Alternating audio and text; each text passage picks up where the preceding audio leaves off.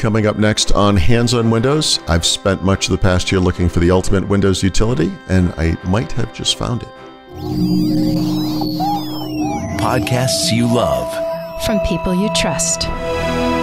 This is TWiT.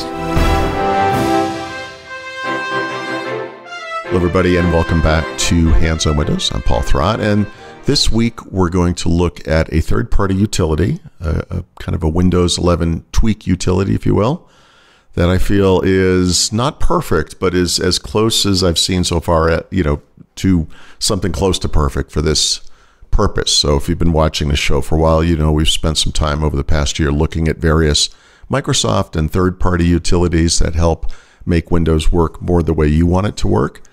This is it's not a new one. It's new to us. It's new to me, called Wintoys.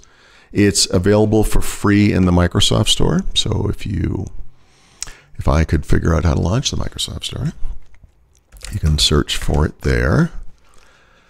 And I believe this is actually the only way you can get this, but I have already installed it, so it is available.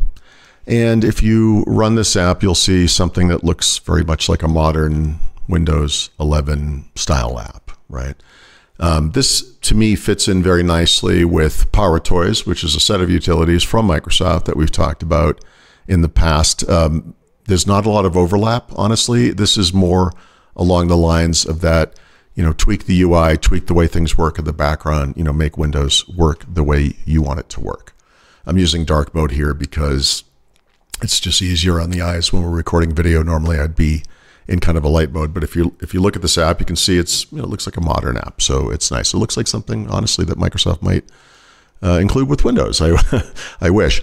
So a lot of this is honestly collections of capabilities that are available in Windows, but are available all over the place in Windows, right? And so this Apps tab, for example, allows you to do a lot of the things you would do from within the Settings app in Windows if you go into the Apps interface. Ditto for the Services tab, which is the type of thing we would typically access through Task Manager, right? So there's a services are available actually in processes. So there's a Services tab.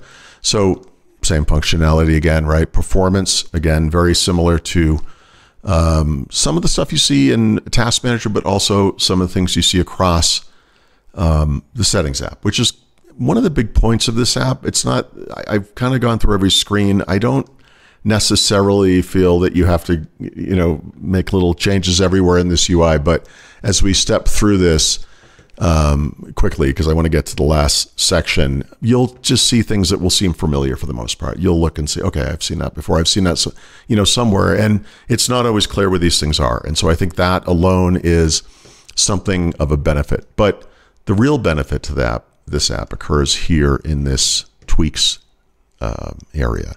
And this is where I spent the most time. So there's a lot of stuff in here. It's worth going through all of it. And so the only thing in here that to me is completely unique that I don't think I've seen anywhere, I'm sure this is available in the registry somewhere, but it's this wallpaper quality slider. By default, this is somewhere in the middle. I don't remember where it was, but I actually bumped this up to 100%. So whatever images you're displaying in the background, obviously they take up a little bit of resource, system resources. The system has to draw the image in the background, etc. But if you have a decently powerful computer, as you would in 2025, not a big deal. So why not make that look as good as it can look? Some start menu tweaks here.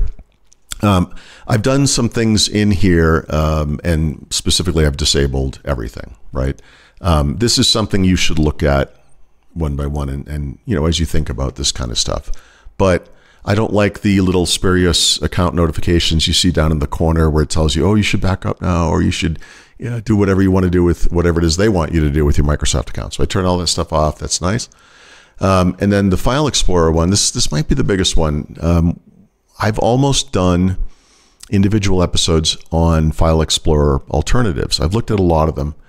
I don't like most of them. Some of them are pretty, but they move really slowly. The performance is bad, et cetera, et cetera. One of the things that's in here, and I actually use a registry script to do this manually normally, is the ability to use the classic version of File Explorer. So I've actually enabled that. And what classic means is this interface you see here. So this is not the modern Windows 11 style UI. It doesn't have that WinUI 3 kind of front end. This is the version that you would have seen in the very first version of Windows 11, right when it first shipped in 2021, or in Windows 10, right? So it doesn't have any of the kind of cruft that is around, usually around the borders of this thing. I have made other changes here. I take off some of the stuff from the home screen here, but the point of this is that when you get rid of that UI layer, this thing comes up really quick. This doesn't help with file transfers or anything like that, but I'm hitting File Explorer all day long, and there are so many times where I just wanted to go in and go somewhere, and it's sitting there drawing the app. It's very strange. So I've actually enabled it. I've been running this for about 3 weeks reliably. It's been working great. So that for me has been kind of a game changer. I really, really appreciate that one. Privacy is also a big one. So there's a lot here. If you think back to the privacy episode we would have done a million years ago, or if you've read the Windows 11 Field Guide, one thing you may know is that these settings are actually in the Settings app for the most part, all but one, but they're all over the place. And you have to know where to dive in and out to find these things. It's nice to have this right here where it is, right? So I always do enable location tracking. I disable optional telemetry, but this allows you to actually turn it off. And that's the unique feature that's in here. So this is worth looking at. This is a nice, just for this one area alone, this is super nice because this is an area where Microsoft purposely makes it hard to find these options. They're all over the place. So this is a really nice one. And then ads, again, this is not as convoluted, but these are all, for the most part, features that you can go into settings and disable as well. And so typically the way I do something like this is a pop-up will appear and we'll say, hey, there's a suggested app. And I'll say, hey, time to turn off that notification. But this gives you a one-stop shop for that, right? I've left this homepage in settings on, and that's just because it's kind of a nice front end. This is the homepage here. So if you disable this, it will default to this system view instead. But I actually don't mind the homepage in settings. One of the issues here is there are little bits of ad type things occurring in here. It wants you to back up, etc. You might get a banner up here at the top, but I don't find this objectionable. So I leave that on, but that's something that you should look at for sure. And then in settings, this is an option that Microsoft added to Windows 11 recently, but it's not enabled by default. It's somewhere in settings. It's in there. But now so if I ran an app like Notepad, for example, and I right click this, there's a new option here for end task. And this gives you the same functionality you would typically get if you went into, maybe this app has crashed but it's not going away. It's still sitting there. So you open Task Manager, you find it, right click end task, right? This is just a quicker way to get to that. I find that useful. It says something negative, I think, about how reliable Windows apps are, but I think this is kind of a nice thing. And then you could look, again, as always, look through whatever else is there. But to me, that's the big one there. And the last thing, this is one, actually, it might be in System. Is this in System? Where is this? I don't see it right now, but there's an option in here. So, yeah, it is. Sorry, it is in System. So there's an option in here called Digital Markets Act. And Microsoft has made a series of changes to Windows 11 available to people who live within the EU or the European Economic Area.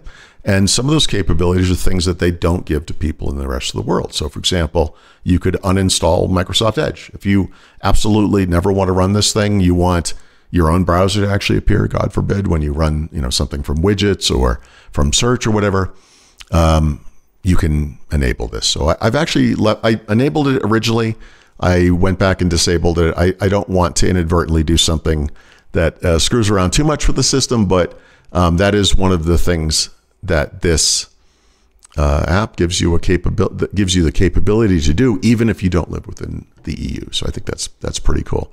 So again, just for this tweaks page and all of the sub pages that appear here, this app to me is pretty amazing. There's more stuff going on. You can see down here spotlight images. So I don't have those on the desktop. I'm pretty sure I must have them enabled on the lock screen, but this allows you to actually get those images and download them to your computer. We can use them for wallpaper, right? There's stuff like that. So it's absolutely worth going through this entire app.